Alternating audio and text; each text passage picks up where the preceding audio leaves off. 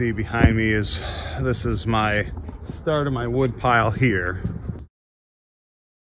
All right, so I've got 1, 2, 3 pallets, not 2 next to each other. So I've got a total of 6 pallets here, and I've got them stacked up towards the end here,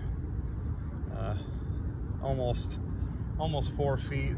And it goes up on an angle up to the shed, well over 6 feet. So between the two, it's about an even 4 foot across. A pallet size 40-48, 4 foot tall, is 0.35 full cord of wood. So I have 1, 2, 3, 4, 5, 6. So I have almost 2 full cords of wood here. Going through the end of the first row for over the course of 2 weeks. So mail lady went by. If it keeps going like this, I'm going to use 1 row for every 2 weeks. From my experience last year, each bin that I had in the winter months was about a month. So I've got December, middle of January, middle of February, end of February here in this bins here, and then I'll be down.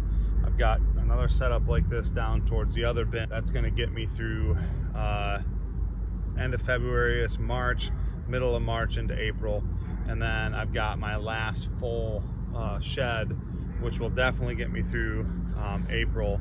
I'm going to end up with 2 full cords of wood left over, and I started with 15, so I think, if depending how the winter goes, I'll certainly have enough wood to get me through the winter for sure, and have a good start.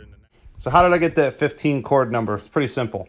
You take that pallet estimate I gave early on, 0.35 cord of wood per pallet, times it by the number of pallets of wood you have, and you arrive at that number. I've got 44 pallets of wood total in my layout, and that gives me 15 full cords of wood. If you like this kind of content and you're interested in heating with wood with an outdoor wood boiler, you can talk about your experience in the comments. If you're an easy boiler user, we'd love to hear from you, and I'd love to hear about your experiences and what you're doing and what works for you. Think about subscribing to the channel. We'd love to have you on board. Have a good day and stay warm.